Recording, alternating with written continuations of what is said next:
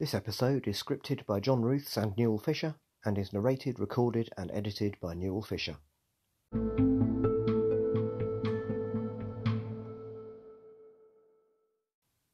Hello, and welcome to the Watership Down podcast, episode 53, in which we will be looking at the epilogue, and therefore the last chapter of the 1972 novel. And before we continue, can I just reassure you that we will be back next week, and the week after that. This podcast is going nowhere.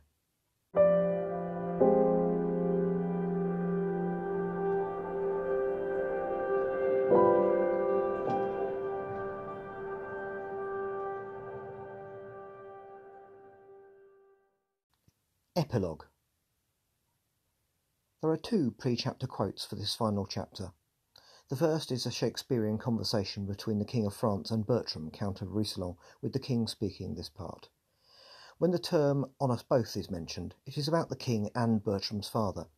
Now, as a previous pre-chapter quote, the two Fusiliers was clearly about Hazel and Bigwig. The mentioning of both may simply be inclusive in the same way. If it were about the King and his father, it could be another cleverly coded reference to the hrair, but alas, this is not the case, and could therefore be a bit too much of a stretch.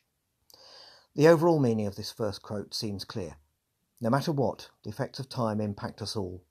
The words haggish age steal on makes this obvious.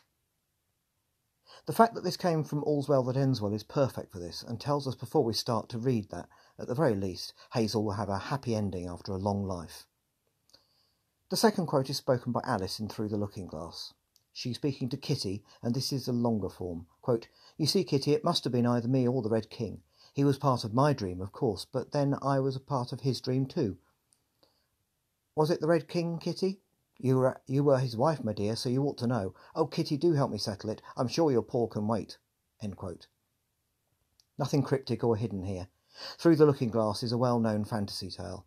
When young, most of us learn this one, and many movies, books and TV shows make references to it, even an episode of classic Star Trek in the 60s.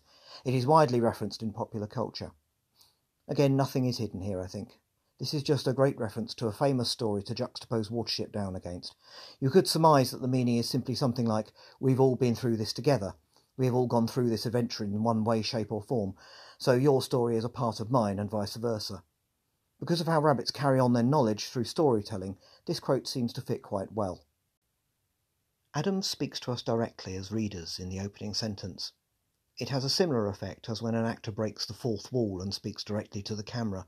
This is not the first time that Adams does this, but he does it sparingly, so it stands out in a good way.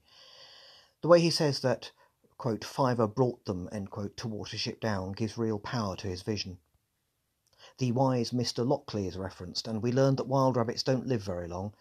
As an aside, and given this, until his demise, General Woundwort was quite successful within the species. Well, so was Hazel, as it turns out. We don't even get to know how long he lived, and the narrative is better for it. Might we venture a guess that the meaning of a tidy few here could be around 5 years? The ambiguity certainly implies hrair, or any number above 4. He, quote, "saw more young rabbits than he could remember," end quote. Given his yearling status at the beginning, you could guess that he's seen about 4 years' worth of rabbit births. He could also not clearly make out who was who when stories were told in the warren, and we get a hint of this in the previous chapter from Vilthuril. Watership Down prospered, and so did the warren that he envisioned that Groundsel started out leading.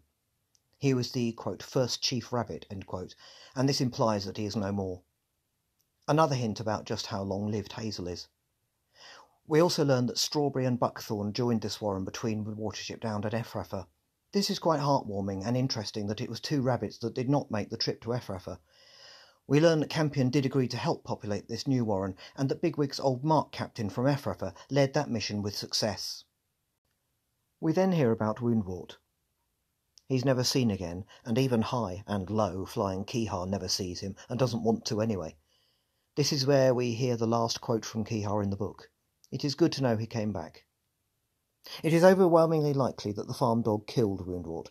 However, because of his legendary status in Efrafa, why should a former Efrafan such as Groundsel not think that he's still out there? In Watership Down, he becomes a bogeyman of sorts. Adams does not tell us everything, and it's okay. We can learn a lot by just reading the epilogue. We know that as a warren, Watership Down did quite well. Hazel represents the entire warren, and it prospered, and even learning the outcome of just a couple of rabbits is just fine.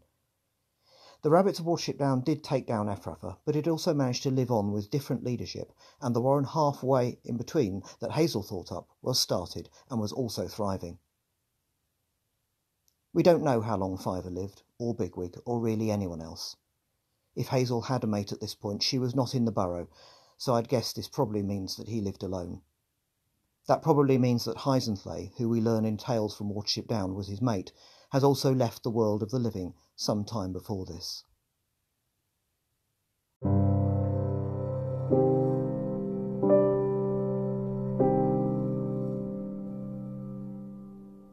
We're now with Hazel during a cool and windy March morning when a rabbit comes to see him. He's doing something that we humans call catnapping, and those of us who are getting older are increasing fans of that practice. Hazel is aging too, napping more, and he's also beginning to lose his sense of smell. Interestingly, Hazel had been dreaming about the smell of rain and elderbloom. Well, it is springtime after all, but rain does represent cleansing and renewal. Elderbloom can be medicinal, but that may be a stretch here. Hazel wakes to find a rabbit lying quietly beside him, who seems to have shown himself in. The on-duty sentry should really have notified Hazel, however he does not really mind. Adams is telling us some things here. The chief rabbit of Watership Down has a sentry, just like the hrair did at Sandalford, and Hazel still acts with the kind of humility that endeared all of us to him so many chapters ago. Hazel does another humble thing by initiating the conversation. In the limited light of Hazel's burrow, we learn that there is a slight silver light coming from this rabbit's ears.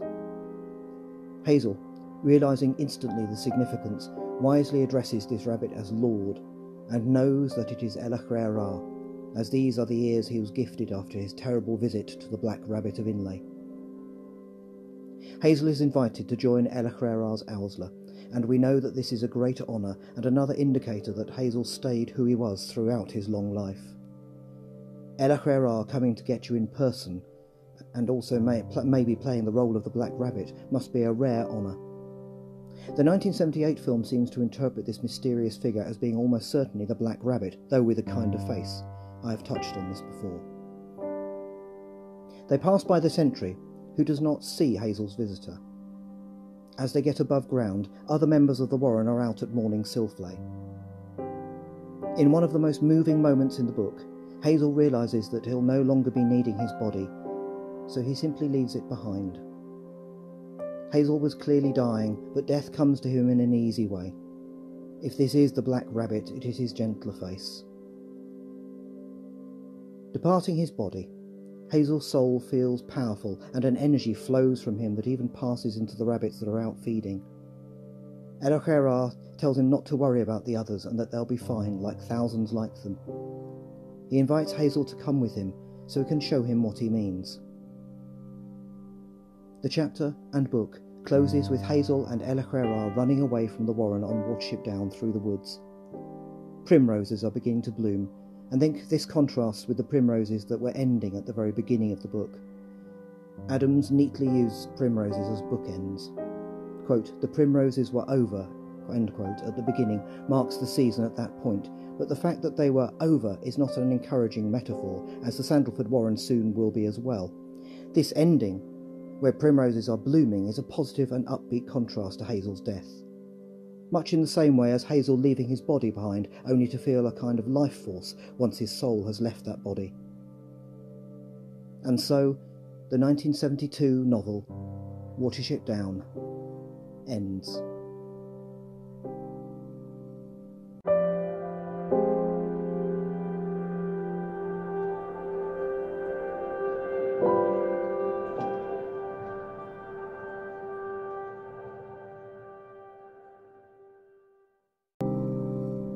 They went out past the young sentry, who paid the visitor no attention.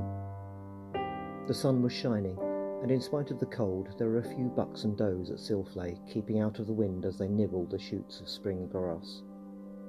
It seemed to Hazel that he would not be needing his body any more, so he left it lying on the edge of the ditch, but stopped for a moment to watch his rabbits, and to try to get used to the extraordinary feeling that strength and speed were flowing inexhaustibly out of him into their sleek young bodies and healthy senses. "You needn't worry about them," said his companion. "They'll be all right, and thousands like them. If you'll come along, I'll show you what I mean." He reached the top of the bank in a single powerful leap. Hazel followed, and together they slipped away, running easily down through the wood, where the first primroses were beginning to bloom.